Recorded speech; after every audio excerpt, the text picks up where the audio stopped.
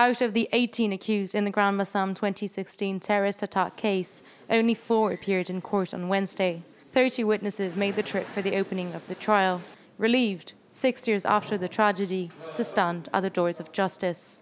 This mother regrets her son never got psychological support after the attack.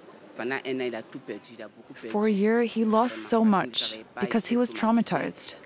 When he heard a noise in the street, he would jump, like he was going crazy. The attack came as a shock for Ivorians, but also for the country's economy. This waitress works at l'Étoile du Sud, one of the worst hit spots during the attack.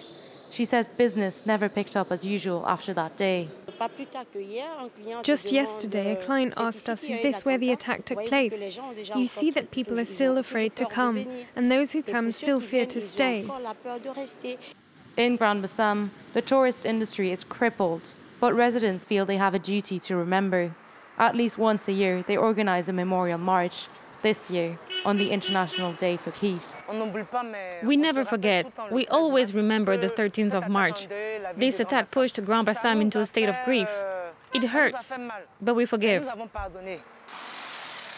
19 civilians and 3 military died in the shooting. At the time, the terrorist group Qaeda in the Islamist Maghreb took responsibility for the crime. Authorities believe justice is a prerequisite for healing. We believe in justice. We are confident this crime will not go unpunished. Survivors are awaiting a verdict, expected at the end of the trial, which should last 3 weeks.